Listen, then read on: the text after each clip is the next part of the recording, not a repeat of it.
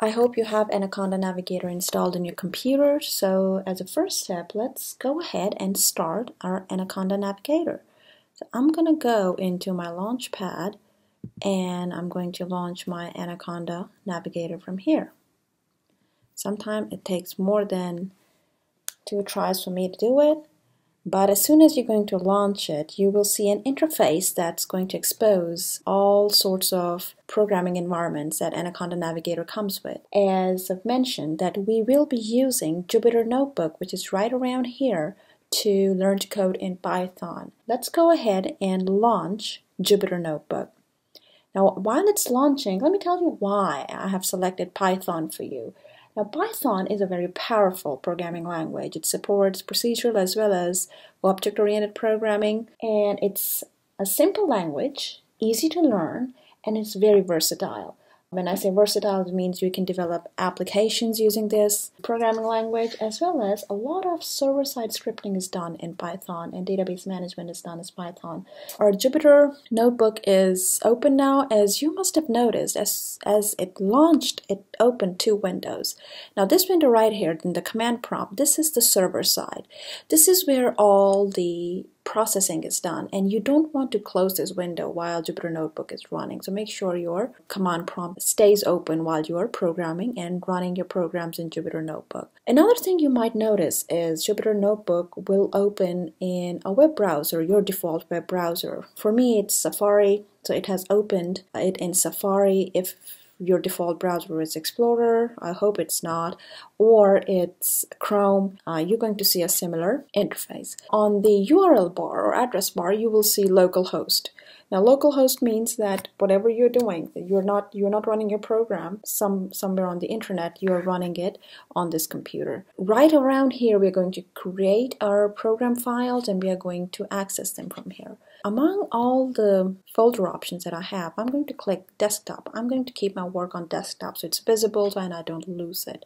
I'm going to click desktop. I'm going to click on new, because I want to create a new file where I'm going to start working. And the notebook type, I'm going to click Python 3. So let's click on that. As soon as you're going to click on that, you will see something very similar to what I have. First and the foremost thing we're going to do is we are going to name our file. So click on Untitled, and I'm going to call it Python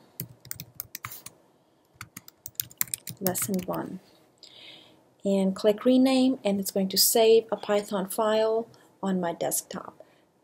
Now in this interface, as you can see, it's very user-friendly, and there are very few buttons and it's clean. The thing that you're seeing in front of you, it's called a cell, and we are going to be putting our code in these cells. It just makes it a whole lot easy if you want to run one line of code at a time or multiple lines of code at a time, and you can manage them very. So let's start with our first piece of code, and let's see if we can tell computer to print hello world. So the syntax for hello world is, click on the cell, we're going to type print, and you'll see it turn green. That means it has accepted the syntax. Parentheses open, and we're going to start double quote, and we're going to say hello world. Now there are a few things to notice before I execute this.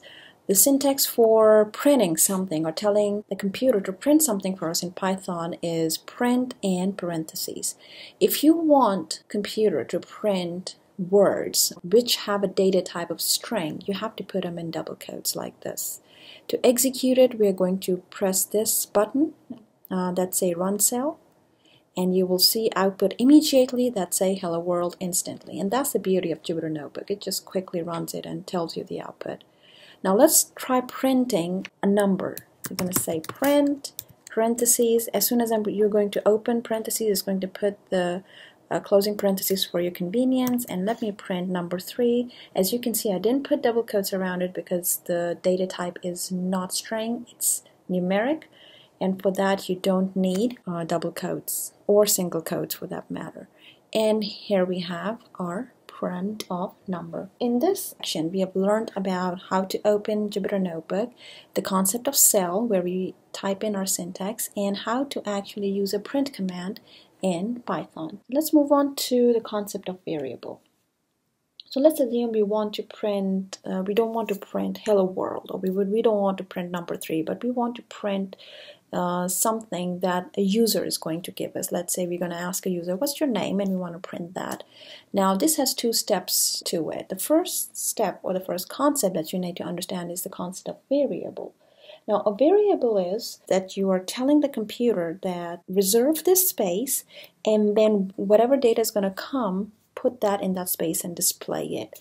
We call it declaring a variable. Let's declare a variable. I'm going to do by asking the user to give their name and print their name. So I'm going to call my variable name, and I'm going to set it equal to, and let me just put my name, Sarah, and I'm going to click enter, and I'm going to say print parentheses, and instead of typing in Sarah, I'm just going to type in the variable name.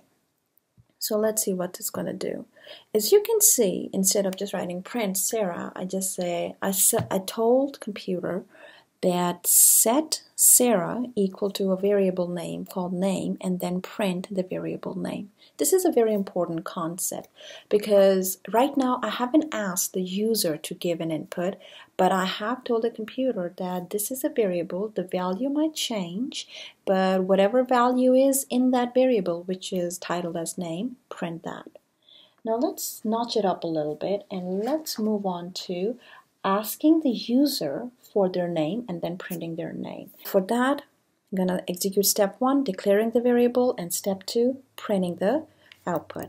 So I'm going to call it name equal to, I'm going to ask the user for an input. In order to, the syntax for an input value in Python is input, which is really easy to remember, and then we're going to open parentheses, and we're going to ask the user about their name. So it's good to have some visual to it. So let's ask, what is your name?